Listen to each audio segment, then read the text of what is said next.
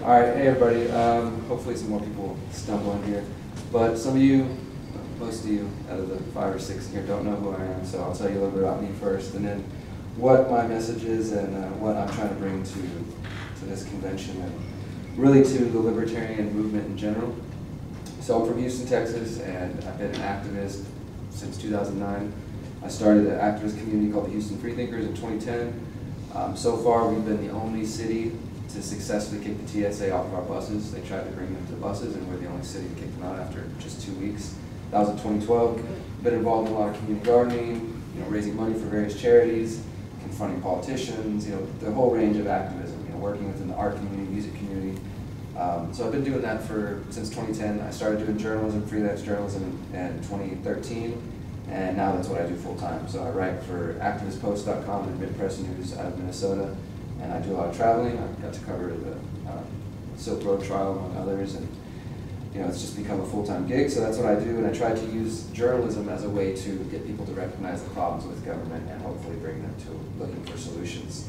And I also recently wrote 2 books. The first one came out last year, and it's called Conscious Resistance Reflections on Anarchy and Spirituality, which is a little bit of my message. I guess I've sort of become known as a spiritual anarchist, and they sort of assumed that my talk was going to be about spirituality, so they put me on Sunday, so I guess I'm supposed to be in church. But my talk isn't really going to focus on that today. It's still a part of the overall message, but that'll be towards the end.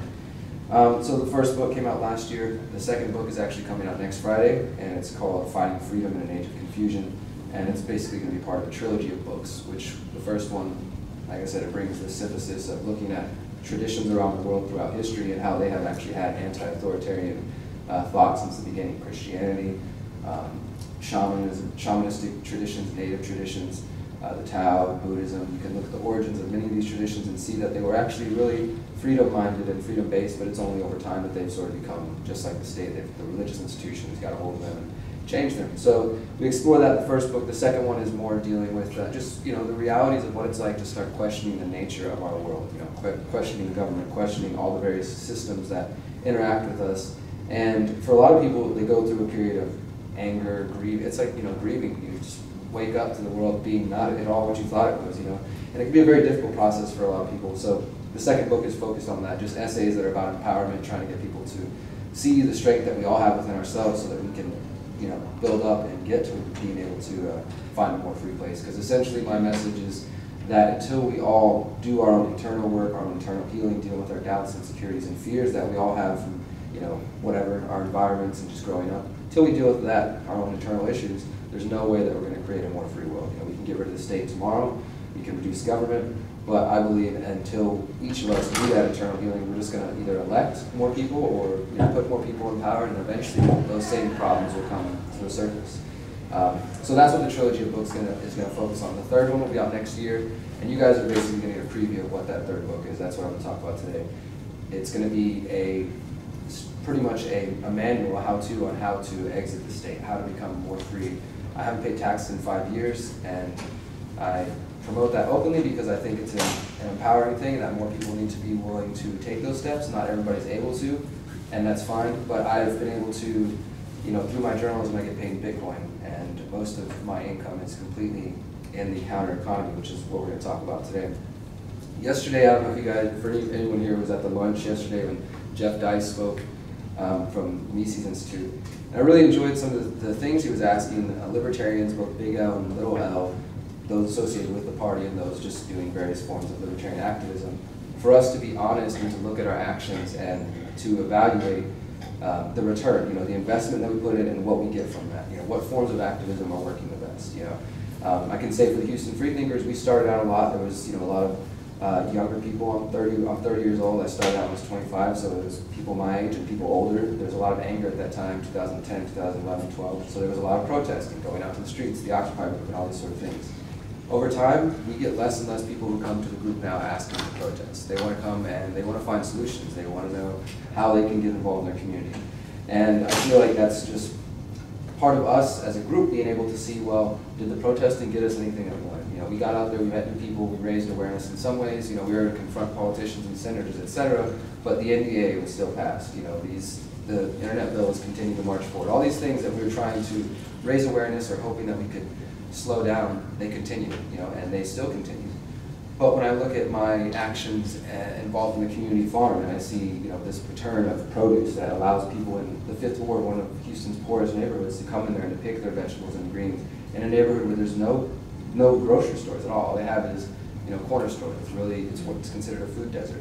When I see that, to me, that is a return that I can see. That's value that I can see. Wow, my time, my energy, and the community that I work with, we put that in there, and we can get something back from that. So I think it's important for us to do that, to start evaluating our actions and to see if, electoral politics, voting, even within the third party, if it's getting us what we want, and if not, to reconsider and to look at other strategies. And today I'm going to talk about 2 different strategies that I think everyone in this room, to various degrees, could employ in their own lives to make their lives more fruitful, more free from the state, and to empower ourselves and our local community. So the idea, I'm kind of borrowing it from Per Bylund. He's a Swedish Austrian economist. He writes for Mises occasionally. And he wrote this essay in 2006 that apparently nobody paid attention to, but I discovered it because I just dig around a lot on the internet. I'm a nerd for this stuff. And he talks about vertical and horizontal agorism, or what he calls introvert and extrovert. So I'm going to explain what these ideas are and give you examples of them, and hopefully by the end of this you guys can have some ideas for ways that you can empower yourself. So the first one, what he called vertical, or the introvert strategy, he based those ideas off of another activist, libertarian activist, who some of you may know. His name is Carl Hess. He's since deceased, but in the 60s and the 70s and in the 80s he was very active. In the 60s, when it was the New Left student movement and the old right, Murray Rothbard, a lot of libertarians, this is before the Libertarian Party was even created, a lot of them were active on campuses, and Carl Hess was among those people.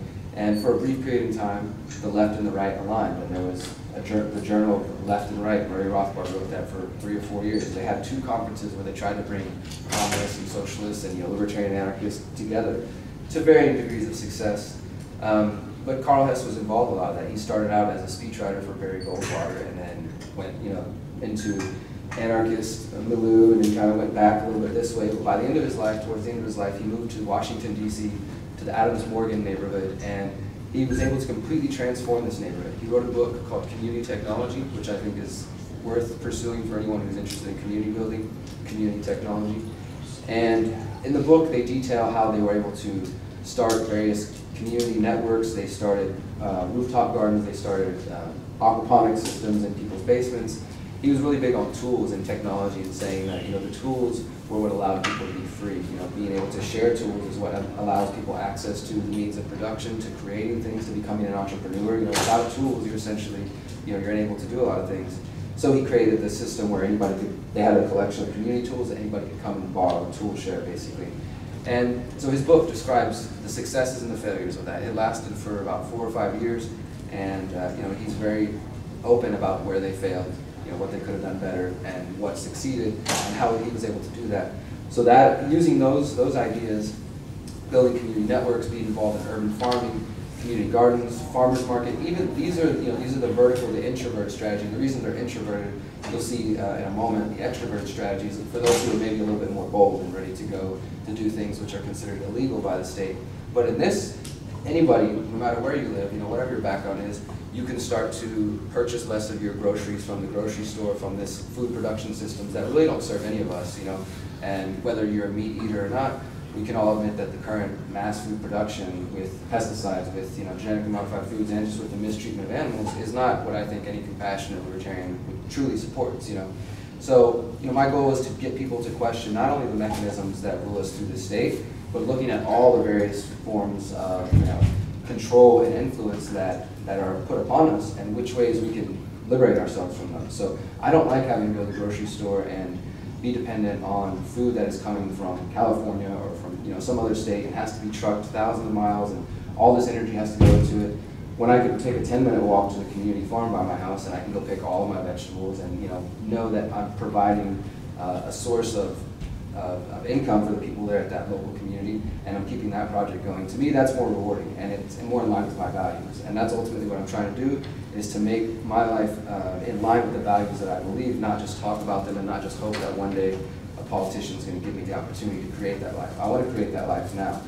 So we can do that. We can start to become less dependent on grocery stores and start going to farmers markets or looking for local producers of, I love mushrooms, so I'm like searching in Houston for I found one source so far for mushrooms that are grown in the Houston area that don't have to drive too far. And the past 2 weeks I've been putting more and more energy into that, and I haven't gone to the grocery store but for a couple of items, and that's something that is a personal goal of mine. But that's just one example of a way that you can start to reduce your dependence on these systems.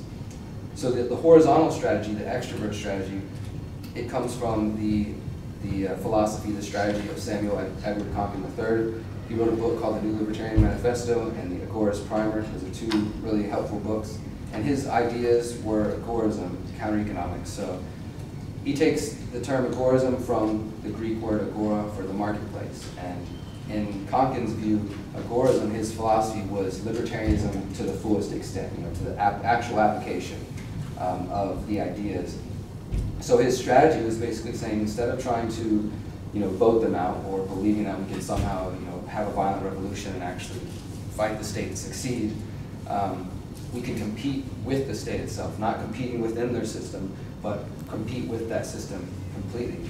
And his way to do this was what he called counter-economics. And so the counter-economy is basically any area of trade of the economy that the state either says is unfavorable or illegal. So these are gray and black markets. So every time you get a haircut from a friend, or you pay your neighbor to mow your lawn, or you do something like that, and there's no licenses, there's no businesses, registration involved, that's the gray market. You're taking power away from the state in that small way because there's no taxes going back into that system. And so that's the gray market, and the black market would be, again, things that the state considers illegal. So your pot dealer, the Silk Road was black market activity. These are things that, whether or not we think that they're morally right or not, they're currently illegal by the state. And Konkin's idea was, if we start going into the gray and black markets and creating networks for people to exchange outside of the Federal Reserve note, then we will remove economic power from them. And he wrote this in the 70s, early 80s, way before Bitcoin was around. But in the book, he talks about recognizing that computers were just starting to become a big thing, and he predicted that technology would play a big role in taking us to this. And look at what Bitcoin has done. Bitcoin's only the beginning of what's possible. So that's taking your power out of the mainstream economy, the status economy. And I think the fullest application of agorism, though, would be not only to have exchanges that don't involve the state, like gray markets. I have a gardening business in Houston. It's a team of activists, volunteers, and we build gardens for people around the city. We've never got a business license. We don't ever plan to. It's just communication with other free individuals. Hey, I'm looking for a garden. Okay, this is what we can do. We agree on a price. We come over, we build it. End of story. There's no middleman, no third party involved. That is gray market activity, and I think that's powerful. But I also believe that the next step in that would be then to stop using the Federal Reserve. Our business accepts silver, we accept Bitcoin, and that, I think, is whenever we're really challenging the state, which is why, what we saw with the Silk Road trial. I just want to mention that the reason I really believe in this theory, not only because I see it playing out and I study various downfalls of status economy and see that people always flood the black and gray markets, regardless if the state's there or not. We're going to find a way to exchange. We're going to find a way to trade things, trade our goods, and that is the counter economy. We can be proactive and we can start building those networks now, or we can wait till things get worse and hope that FEMA comes and help us, or we can go try to fight for people with food at the grocery stores, or we can be the people that thought ahead and tell people, here's some seeds, here's some supplies, get yourself started, And that's what I want to do. I don't want to be left in a position waiting for the state to take care of me. But this strategy, this idea, it's dangerous. It's dangerous to the state. And the state themselves said that. The judge in Ross's case specifically, both the ideas that Ross believed in and that the quotes from Dread Pirate Roberts expressed an interest in agorism and moving the economy out of the state and giving people the power back. It was an experiment in agorism. And the judge specifically said one of the reasons she punished Ross so harshly was because his philosophy, the ideas were dangerous. And that she just wanted to make sure that anybody who dare take up his flag would be sent a signal that they would be punished harshly. And to me, that shows that they're afraid of that. It wasn't just about getting people access to drugs. It was about, this is the beginning of being able to have free exchanges where they can't touch them, And that's what, the Silk Road, to me at least, that's what I took out of it, is that they're afraid that people are starting to find ways to move money out of their economy and to start organizing in peaceful ways that they don't like. So they can frame it, it's about drugs, it's about, murder accusations or whatever, but the reality is they're afraid that they're losing power. And I think that's, that's important to recognize, that this philosophy, these ideas, they can be effective, but they're going to take a lot of groundwork and a lot of building. So how do we do this? How do we build the vertical or the horizontal strategy, whether you choose to be involved in your local economy, and get involved with farmers markets, urban gardening, etc., or just supporting those systems. If not everybody wants to be in the dirt, and I understand that. I love to garden, I love to be out there and get my hands dirty. It's not for everybody, but you can support those systems. Like I said, you can start to lessen your dependence on the mainstream economy and the mainstream forms of governance and food production and all these, and security, start community protection networks, all these different ideas. But how do we get to that point? How can we as an individual come to the place where we're able to enjoy these new networks? I believe that one of the keys to doing this is a concept called freedom cells, which I picked up from John Bush, and John took it from Bob Podolsky, who wrote a book called Flourish about hierarchy and about government. And Bob Podolsky, basically him and his partner, they studied for years and years, tried to understand human relationships and the way people work. And they discovered that people work best in groups of 8. 8 people plus or minus one or so. So 7 to 9 people basically, somewhere in that range. And he also believed that it would be best to have these groups divided equally, male and female. But he said, when you start to go a little bit lower than that, or too many people beyond that, your effectiveness starts to taper off. You're less effective, and people don't communicate as well. So that was his target number, is building groups of 8 people, what he called octologs, what we call freedom cells, centered around various specific goals. What I want to do is take this concept, and we've already started building in Houston. We've got, within the Houston Freethinkers community I mentioned, we've taken people who are already involved in that, who are, really diehard and ready to, let's start talking about building this network. So we started meeting, and the freedom cell idea is basically that you have 8 individuals. You want to diffuse the power of the knowledge among those individuals. So maybe today your freedom cell says, let's build a community garden. So the 8 of you go at that, and you just accomplish something really awesome in a matter of a couple hours. Maybe you guys meet every couple weeks and you say, okay, let's all learn as much as we can about aquaponics. Next week we'll meet and we'll teach each other. So there's so many different ways that this structure can be used. It's also, one of the things that John kind of got me on is having this core group of people who are equally knowledgeable and equally prepared as you. So you get your freedom cell and everybody's got 3 months worth of backup supply of food for emergencies of all types. Everybody's got a form of encrypted communication. Everybody is proficient in the use of firearms. Everyone, what do we got? Food. What are we on? Backup food, encryption. What else do we have? There's other things. There's other skills that we're getting. But basically, the idea is that everybody, that you're not dependent on one individual. So I move, I leave, or I just become uninterested in the freedom cell. The other 7 people are still able to continue their work. Everybody maybe knows CPR. Everybody has a certain amount of safety skills. So whatever project you're taking on, it's not dependent on one person, so it's a non-hierarchical situation. Everybody's going to have various strengths and weaknesses, and that's fine. It's not about, trying to force equality through some, illegitimate means. It's just about establishing that we're on the same base, that I can at least count that, say the shit hits the fan, that everybody in my freedom cell, we meet up and we have some sort of plan. And, everybody there, I know that they have food for themselves, they can fend for themselves. We're not all going to have to take care of one of those people, And so the idea is you start establishing the freedom cells. You get your main cell, right, and then every individual also starts another freedom cell within their own community and within their own direct community. And eventually you have maybe 8 to 10 freedom cells of 8 to 10 people each, so you've got 80 to 100 people right there, maybe scattered around your city. And this just starts to grow. And in the New Libertarian Manifesto, Konkin predicted that we would go from where we are, statism. He had 4 stages towards agorism or towards freedom, and he predicted that these little pockets of agoras, these communities, would start to pop up. And at first it would be, like you kind of slowly venture into that. And ironically, he also said that he thought that if anybody moved too quickly or too boldly, that the state would smash them down. And that might be an example of the Silk Road. So he was also kind of adamant about being weary and being careful that at these stages as we progress, as the state becomes weaker and as statism fails and more people awaken to this message, which I think is all of our hope, then people are going to start looking for other options. As we're building these free communities and these networks of people who are not having to use the Federal Reserve, because ultimately, no matter what we want to do is in the Federal Reserve, audit the Fed, whatever, they're not going to do it within their system. And we can complain about it all day, but as long as we're using that Federal Reserve note, then we're still supporting it. And that to me was really just an eye-opening thing. Like, wow, if I really don't support these various systems, whatever it may be, then I need to find a way to reduce my dependence on them. And I think that that's what this is a tool for, is establishing that. So One of the criticisms that I want to put out there as far as Konkin's ideas and Agorism, after he wrote the New Libertarian Manifesto, Murray Rothbard criticized. They had a couple essays back and forth where they were just discussing the ideas. And even yesterday when I spoke with Jeff Dice of Mises, he sort of said that he felt it's an edgy thing, but it doesn't necessarily speak to the masses, and that's what Rothbard said. It's like the majority of people are wage workers, and they can't just give up everything to go work in the black gray markets. And I completely empathize with that, and I do agree.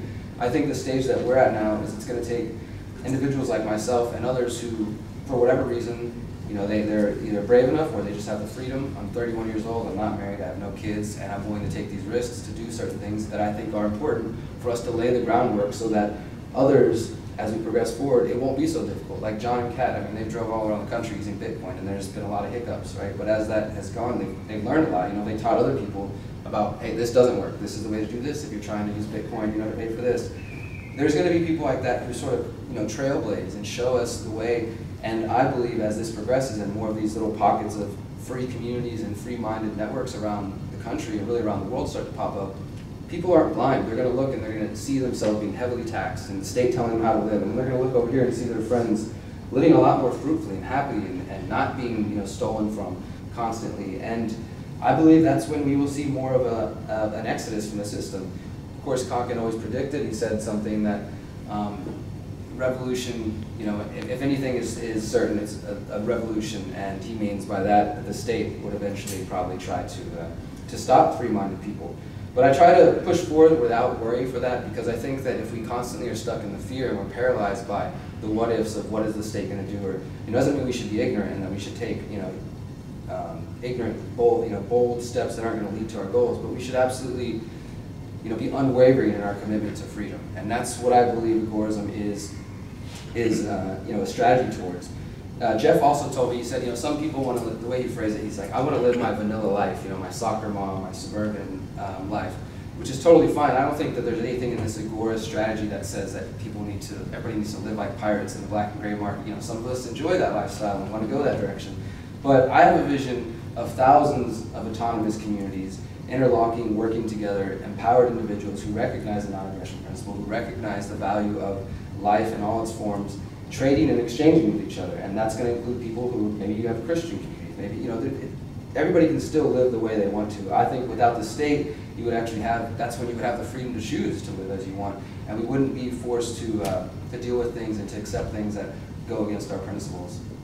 And for those who, maybe you're more of a constitutionalist, you're not necessarily interested in seeing the state evolve or be abolished, just simply reduced. I think as agorists, we're just trying to help people vacate the state and live free. We're not trying to say that, hey, you need to be an anarchist too. I'm an anarchist. I'm definitely not here to say to vote. I'm trying to build something that is outside the state, that I think agorism helps us get to that. We can lay the groundwork to something new, not to the next state, and not even to say, hey, the rest of you need to be anarchists too. If you choose to live under the state and you just want it to get back to a constitutional form, or you just want it to be reduced in some way, that's fine. We can all live our own vision. This is more of what is called panarchism, anarchism without adjectives, basically a bunch of communities coexisting without having to force their view upon each other. And my final point here is that, as I said, this is happening in Houston. I'm going to be speaking several times this month, and I'm really putting my intention out there and hope that other people who are interested in these ideas will come forth. As I said, we have the Houston Freedom Cell. It's, me, people younger than me, people older than me. We have a good mix of people who are interested in these ideas, who are interested in getting land. And I'm putting it out there that by the end of this year, we would like to launch a homesteading project, an intentional community that is built upon the principles of non-aggression, on permaculture, working in balance with the planet, and mindfulness of trying to create these more conscious communities. And we're going to document the whole process and show people that, hey, even in the face of the state, you can still create a community that is based on your values, in line with your values, and get as free as possible. Obviously, unfortunately, we still have to pay property taxes, but I think there may come a point where we can become strong enough to, and the state will be weak enough that we could say, hey, you know what, this year we're not going to pay, and maybe that's down the line. But that's my vision. I want to create these conscious communities that can be built around sustainability, the non-aggression principle, libertarian values, and trying to help other people. I don't want to just get to my free place and then turn my back on the rest of the world, because I've come to understand that as much as I'm an individual, that I'm seeking collective liberation through individual means. And I can't necessarily live happily and free knowing that everyone else I care about is still, you know, dealing with all this crap from the state, and that good people are rotting in prison. You know, we have to find a way to break down their power, and I think that the boldest way we can do that is to live free, to not wait for, you know, another time, but to do it now and to create these communities. I'm definitely interested in talking to people who have want more information on this. And I want to get back to my first point, which was evaluating our actions. Whenever I talk about this, sometimes people will tell me, well, why can't I vote and do what you're saying? And I think you can. You can choose to use your time however you please. But for me, you know, in the energy I see, even here, with the good people here who are trying to work in a third-party system. And yesterday we heard the numbers. The numbers are horrible. We have to be honest. Like 1%. This party's been around for 46 years and it hasn't gained, you know, anywhere close to the 5% that everybody's hoping in order to get to the next level. You know, and I'm not saying that we should give up on that. I just think that what's important, again, to evaluate your actions and the investment versus the return. So when you go to your community garden, if you start investing in your community itself, meeting your neighbors, talking, just breaking down all these false barriers that, you know, have been really foisted upon us, and in some ways we choose to divide ourselves. You know, we look at ourselves as libertarians, and the rest of them must be statists, so the rest of them must, you know, they can't be like me. But I think it's important for us to find that common ground in our communities, build those relationships, and then at the end of the day, at the end of the year, when the election comes and Hillary or Trump or whoever's elected, ask yourself, you know, look at how much time and energy you put into voting, into looking for a candidate, whether it's third party or otherwise, and then look at what you've been able to build in your community and see what gave you a better value, you know, better results out of that, and be honest about it and be willing to say, you know, if you know, your time voting wasn't valuable, or even if I'm wrong, if your community sucks and you didn't get anything out of it, you know, unfortunately that might happen. You know, sometimes you have to build it. That's what I felt like I had to do. I met a lot of awesome people in Houston. There's a lot of good people doing things, but they weren't doing them the way that I thought it needed to be done. So we just built a community, and it became this awesome activist community. And now we're ready to take it to the next stage of actually building a community that has land that we can open up to other people, that we can have, you know, monthly farmers markets, that we can have workshops and skill shares and teach people how to take care of themselves as we learn to do it. Because I'm not speaking from any sort of, you know, all-knowing point at all. Like this is all a learning lesson for me, and these are things that are being built right now. I just want to remind again that agorism is powerful, counter-economics is powerful. The state knows that. They put Ross away because of that, and it's time for more of us to be bold in that way, to go in the direction, not to create another Silk Road, but to get involved, whether vertically or horizontally, in your community, and to finding strategies that can take power away from the state and bring the power back to the people. And as I said earlier, you know, I'm sort of the spiritual anarchist. My last point would be that nothing I said today matters at all until we start working on whatever is wrong in here, you know, all the healing that we need to do as individuals. And I say that pretty confidently, knowing that of all the people I've talked to over the years, like there's at all different backgrounds, everybody's got some issue that they're working through, and it expresses itself in different ways, and that's just being a human being. The more that we're open about that and we try to deal with whatever insecurities and, you know, things we need to heal from, the stronger we're going to be, the more powerful we're going to be, the more liberated we will be in here and physically. And that's when these things will happen. So until we're ready to do that, I don't think that we will be able to create those communities. But I hope that in the next year we can show you guys what it's like to build a conscious agora in the end. Any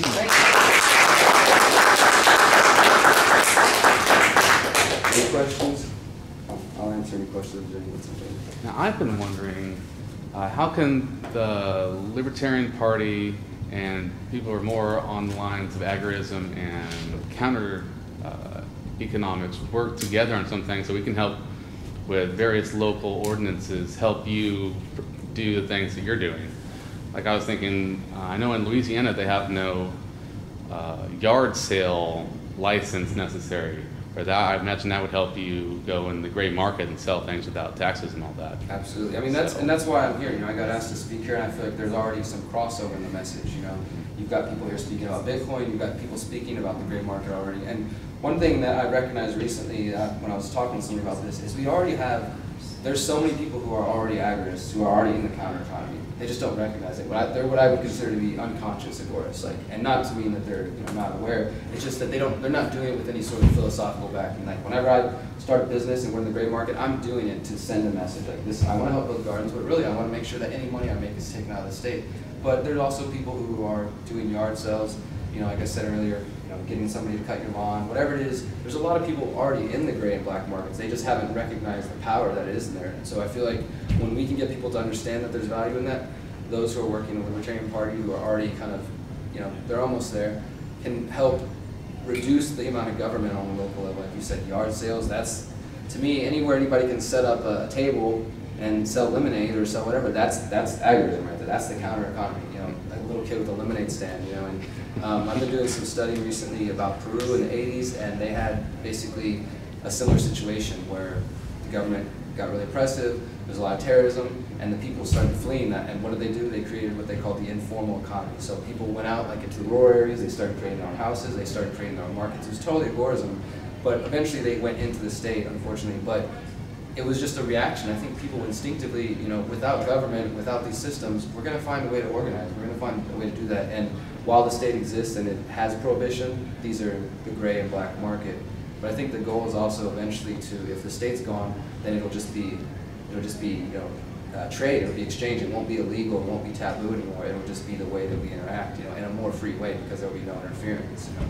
So yeah, I think that if you're trying to work together with agorists, with voluntarists, then the way is to keep promoting alternative currencies, keep promoting exchanges outside the state, because people who are Libertarian Party, they already understand the problem of the Federal Reserve. They understand the value of silver, gold, alternative currencies. So that's already an agorist idea.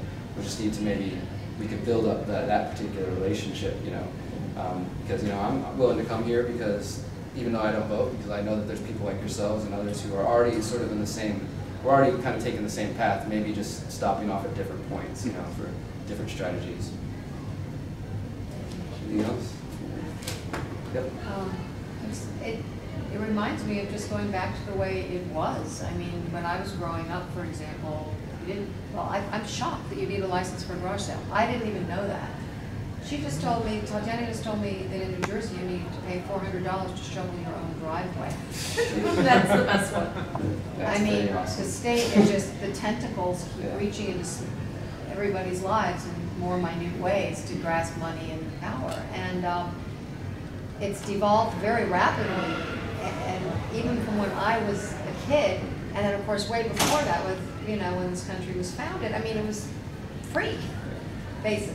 Yeah, I think that they're working against themselves, because like you said, like their tentacles are everywhere, right? And this is, the example I always feel is like you've got people living in the state right here, and then people choosing to slowly exit and become more free.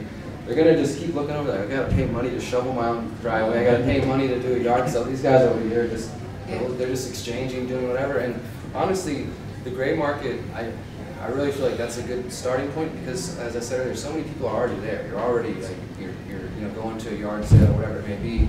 It's just an easy step to take, and that's Federal Reserve notes out of their economy, but we're still sort of circulating. So the best step is if we can get gray market crypto activity or other, more people accepting silver and things like that to really take the power away from them. But yeah, my grandmother, she's, same thing. She's been really inspiring to me. She's grown up on a farm, and she always just tells me like how much just how different it was and how much more free they were able to just do whatever they want. Just normal. Which is why she just like, I'm going to stay on my farm and just be over here.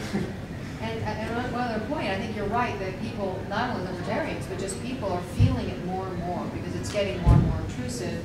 And I'll strike up conversations with people intentionally, kind of going, hey, I don't know, just little things within the context of what we're doing, and they're like, yeah, it's outrageous. There's a lot of people who are really feeling it. Absolutely. Yeah. So, I think there's definitely a place for this to, grow. It's a generational change. I feel like some of the desire to vote or to work within government is for those, and not necessarily people in this room, but for those who they see a problem and they want an immediate fix to it. And government pitches itself as like, oh yeah, just vote and your problems will be solved. But it's not realistic. The change, I believe, it starts inside, and it's a generational change. So, those of us who are building now, I think that we're going to make it easier for all the kids that we see within the libertarian movement that they're just going to be on some next level stuff that we can't even imagine. But it takes work. We can't just sit around the next 30 years and hope that it happens. So that that's my goal, is just encourage people to find ways. And like I said, there's so many simple ways to do it. Just whether it's that farmer's market or being willing to host a yard sale and just kind of be bold about that. And at the same time, that creates conversation. You tell people like, hey, the city wanted me to pay them $100 to do this, but I just said, screw it, I'm just doing this. And like you said, people will be like, what? Really? You have to pay to do that? And conversations start. The message works itself in that way. then who knows where it leads. And so I have hope that these ideas will continue to spread, and I know that I'm going to do what I can to continue to spread them. So if you are, well, I live in New Jersey, right? And I'm not really planning on moving out to like go and live on a farm. Yeah. And I have a lot of libertarian friends, but they're kind of scattered around the country. So in a more regular old place, how can somebody that's still kind of urban, how can somebody be doing some of the freedom cell work if they're not really there in order to build up those relationships? Like what am I going to do? Put an ad out? Like Anyone want to learn how to do CPR? Yeah, it can be difficult, and this is definitely something that other people have said to me as well, because on the internet we're all so big, there's just so many of us there, right? But then scattered throughout so many places, and some people live in a city where they might not meet another like-minded person, or at least they haven't come across them. I fully believe that there are other people out there. It's just like waiting to connect. And I've had the blessing, I guess, of building this community over the past 5 years, so it's kind of like there's already a pool of people to kind of pull from, like, hey, who wants to take this to the next level? But if you're just starting out, I mean, I don't know, Jersey, especially where you're at, I feel like it might be pretty difficult to meet other like-minded people. But at the same time, maybe you go to a farmer's market or something, and you're going to meet other people who are at least health conscious. They're looking for something other than just like the factory farming experience. And I mean, I don't know. You're good at talking to people. I'm sure you can easily meet other people. But it can be difficult, which is why I feel like laying the groundwork now, it makes it easier for other people to come out, sort of come out of the woodwork, because then they don't have to be the one to blaze the trail. It's already, the groundwork's already there. But we also at the same time need pioneering spirits like yourself to be in places where, okay, there's nobody, and I'm going to be the one to just start promoting it or and really you do a lot of promoting similar ideas through promoting Bitcoin and cryptocurrency, because that's obviously been one of the biggest tools we've had so far. I don't think I don't think that I have problems with the ride sharing services and a lot of peer-to-peer networks right now, because I don't think they're as far as we should go. Like, I don't use bank accounts, I don't use credit cards, and I can't operate with any of those things. Ride shares, TaskRabbit, or Airbnb, like those all you have to have like a credit card, a bank account to connect to it. I want something that's fully agorist, that just connects, allows, like for example, I use Couchsurfing a lot. Couchsurfing is really peer-to-peer, it's really agorist. And I feel like Airbnb and these others have kind of hopped in and they're kind of playing that role, but it's really corporate entities behind them that they're still keeping you connected to that same system. Whereas Couchsurfing is a peer-to-peer system that anybody can sign up online. You can search around where you're traveling, right? I'm a host in Houston, right? So I'll get emails constantly from somebody, hey, flying in from Germany, I'll be in town 2 days, looking for someone to show me around, or just looking for a place to crash. There's no money involved, it's just communication. There's a rating system on the website that says, stay away from this crazy weirdo, or this person's nice, I had a great time with them, So it's really a peer-to-peer network. That is what I hope that, I had hoped that Airbnb would be, and I used it, and I'm like, okay, well, it's cool, but it's still like for an agorist like me who isn't trying to use the banks, because I don't want to support these banks that are screwing us all over. So I try to limit my interaction with them, and I really hope that we're going to get more, and it is happening. I have a few friends who are developing apps right now that would really be liberating. We need some investment in that to get it finished, but basically an app that would do that, would allow you GPS location to find people in your community. Every individual could sign up and say, hey, I make art, I'm selling strawberries, I have CDs for sale, I'm a welder, whatever it is. You can search for whatever you need and find somebody within however many miles and connect, and then it's up to you to decide, do you pay them in cash, do you pay them in Bitcoin, do you just trade work? The app doesn't take any money. There's no third party. That's what we really need. And that to me is going to be the next level. We're just not there yet. There's still people who they're trying to pitch that idea, but they're still trying to, there's nothing wrong with profiting off it, but they're trying to keep a hold on it. We need to let these systems be open source and completely out there for people, so people can adapt them and change them. And I think it's coming. The technological revolution is already taking place, and as much as government wants to try to stop it, they ultimately won't be able to. So I have faith and hope, and taking action. It's not just faith and hope; it's taking action to make sure that these things happen. Because just for those who agorism, there's 3 A's in agorism that Conklin put out: the Agora, which is the marketplace, the exchange; anarchy, which is self-rule, lack of state; and an action. None of these things will happen without action. Right? And that's why the books about Agorism are like about this big, because there's not a lot to say. The ideas are really simple, and then you just do them. They have to be done. So, anything else? Thank you guys.